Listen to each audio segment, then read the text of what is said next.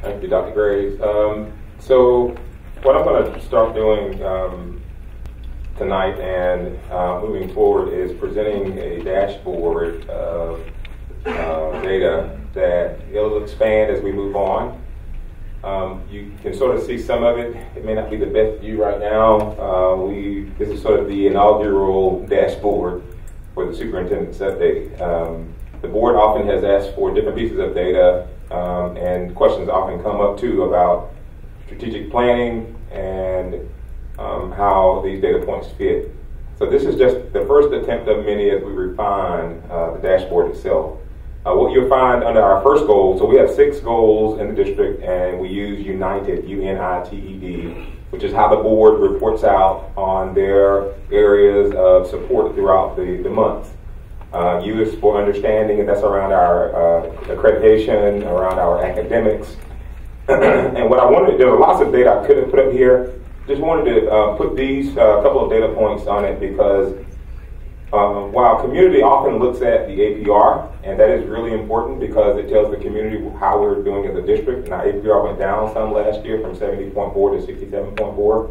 And I've talked about that in the past, and certainly that's a focus this year, and I've met with every principal around their data and looking at benchmark assessments, specifically in Standard 1 and 2, because those are the areas that we will be measured on, if you will: math, ELA, science, and social studies, although science won't be a part of the outcomes this year. I do want to turn our attention as a community to looking at the APR, getting 70 and above, 80, 90, onto 100 as the first marker. The second one I want folks to start paying attention to is the MPI. The MPI is really important because that tells us whether or not our students are at basic level, at proficient level, and at advanced level. And what we know is that when students are at a proficient and advanced level, then they are more ready for college level material, especially as they matriculate through school. So if you are at a 300 to 400, 300 to 399, if you will, is the basic level. 400 is the proficient, and then if you get a 500, then you're at the advanced level. And we want our students to be at proficient and advanced levels. And so as you look at MPIs, that's the area that I've been pushing principals to really begin focusing their outcomes on, especially as we look at benchmarks. Benchmarks are between the years, so we measure and monitor our progress.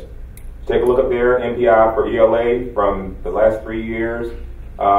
Roughly the same, went up some 2015-16 to 301.48 and down a bit to 285.45. What DESE looks at is the 3-year average, and if you look at year 1 and 2, and then year 2 and 3, and then you take the difference. So from 287 to 285 is about the same there. For math, gone up slightly from 2014-15 to now. And science, pretty steady around 291, 294 was the highest we've been, 0.08. All those numbers are below 300, however. And when students are below 300, then that means that we're below basic, right? And we want students to be, this is on average, so it's not every student, but as a district, we need to be getting our scores above 300, and 350, and on, 400 plus. Certainly in government at the high school level, that's where we are showing the strongest outcomes at a 337.65, which certainly is above 300. We'll expand the understanding as we move forward. On the networking, just some data points to look at. That graph you see is a graph of the website traffic, and that's over the last year. Since we brought on board Anya and Brandon and Charlene as our marketing communication specialists, they've been doing a really great job at being in their schools and their areas under the support of Mr. Hampton. And so we see a huge uptick in the amount of traffic on our websites and people going into our websites, using our data, accessing that information. Communication is critical. So if you look at that, you'll see where that has gone up quite a bit. For First Floor, that line sort of under the graph itself, that's our traffic over the last 28 days, about 13,000 plus posts. The school with the most community engagement has been McClure. So each month we'll try to highlight the school that has the most engagement around their information on their websites, etc. So we encourage, schools to really get their folks involved. So I want to just highlight that McClure has taken for this month. With infrastructure, you've seen this before. This is our timeline, and right now, you've heard already Ms. Harge and others say something around our restructuring, and we've had community meetings. We continue to have those. Right now, MGT, which is the company that's doing the building assessment systems, they have not only been meeting with school people, school teams, but also with the board. They met with the board. As soon as testing's over, they will go in and do those physical assessments of each individual school site. And again, that had been slated for a week and a half ago, and because of testing, we decided to hold off on that until our students were done. For talent, we had about 39.9 openings. We filled about 35% of those. We still have about 25 openings.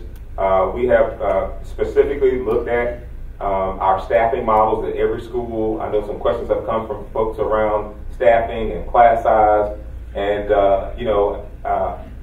let me just be really clear about staffing and class size. So we have had a number of classes that have been small across the district in many ways.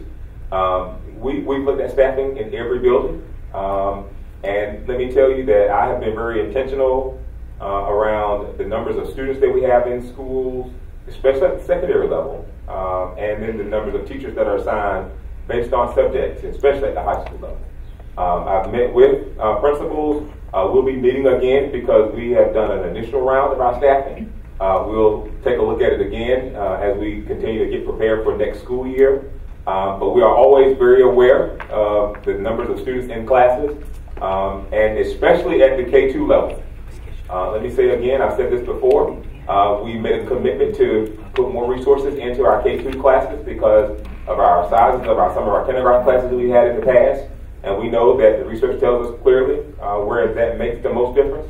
But we absolutely won't have bustling classes, big classes. Bustling is not a good word. Overcrowded classes is a better word at the high school level. Now, I know there are some places in the high schools where there may be some larger numbers, especially in our physical education classes, and typically you have larger numbers of students there.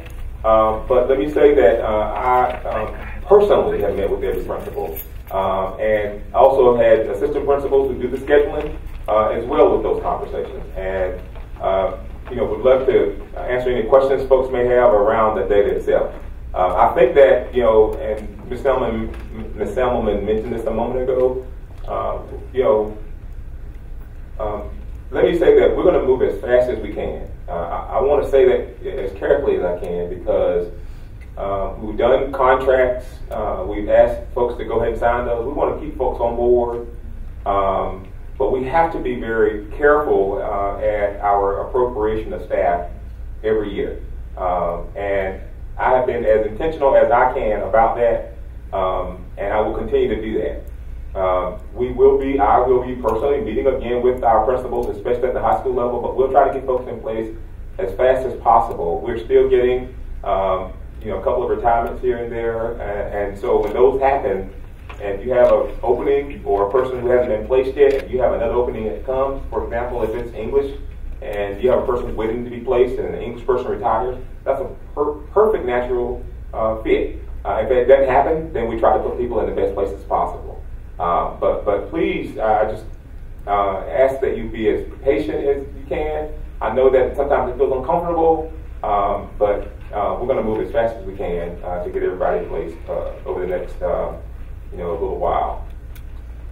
Economically, last couple of ones, I want to just highlight where we'll be continuing to focus on our fund balance, focusing on our resources that we have in our district so that we can focus on putting more resources in schools and in classrooms. I will tell you that we, this year in January, gave our secondary schools that haven't gotten this before, gave our secondary schools federal dollars, our Title I dollars.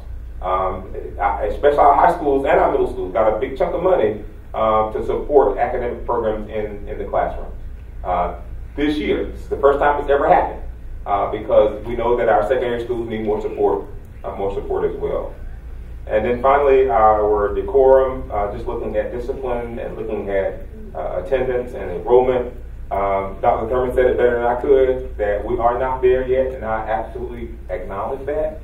We're making progress, and it takes time. It doesn't happen overnight, but we have to be a team and keep pushing forward. What I said before, and I'll keep saying it. Numbers are great, but behavior is what we want. The better behaviors. We're going to be doing some great work in June at KU with the folks at the University of Kansas with Dr. Kathleen Lane. We've been meeting with people constantly to try to give support to the school, especially around climate and culture. Finally, around decorum, we've done a lot of work with OHI, and each school has done that work as well, looking specifically at OHI data, looking at those surveys, so that leaders in the schools, because really the principal in the school is a huge lever when it comes to improving decorum. So that is what I wanted to say about the strategic planning parts. I want to take this opportunity to say how grateful I am for this next part. We've been talking about restructuring. I know there's some questions about it that are going to come next from the public, but we've been talking specifically about our early ed programs. I personally had a meeting with Mr. Les Lentz and Mr. Paul Schrader, along with Dr. Courtney Graves, with Laura Madrusic, Larry LaRue, Kevin Hampton, and specifically talking about a sizable donation that will be coming imminently from Mr. Jim Clark. And we're very grateful because it will be a sizable donation. We're working through right now all the particulars with his attorney and our folks looking specifically at what those parameters are. One of the things that Mr. Clark has said to us, and what we want to make sure we're clear on, this money will go to the foundation. We have a foundation already in place. He's going to be making a donation to the foundation that will be specifically for early ed. Let me say that one of the things I shared with Mr. Lentz and Mr. Schrader when I met with them about this donation is that one of the goals that the district has, in my evaluation, as well as the district as a whole, is serving more 3- and 4-year-old students in our district.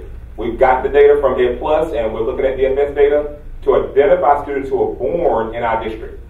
And what we want is to get our 3- and 4-year-old students in our early ed programs, and we want to serve them for 2 years before they go into kindergarten. That is our goal. And our goal is to get at least half of the students that are born in our attendance area in our district.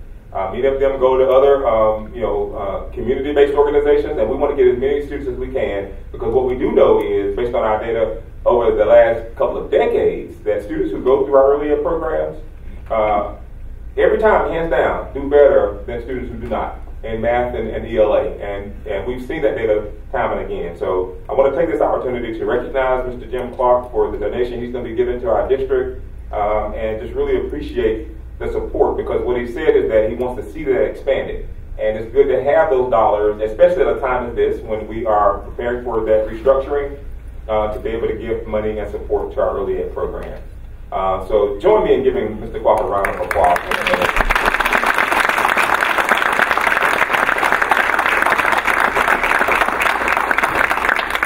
I'll have more details once we work through all the particulars, and we'll be coming back with some updates about more specifics. But I wanted to take this opportunity to honor that, because I really am grateful for the direction that we're going in. But I know we've got a lot of work to do. I know that, and I understand that. But one of the things that we can't do if we expect to be improving and be better in 5 and 10 years is do nothing. And so it is difficult. I know that. I know some of the feelings and emotions I've gotten from different communities around the restructuring parts has been challenging. And not only do we listen, and I can tell you that every time somebody asks for something, we do what they want, but we listen and try to incorporate that as best as we can. So I just ask for your patience and continued support as we move our district forward.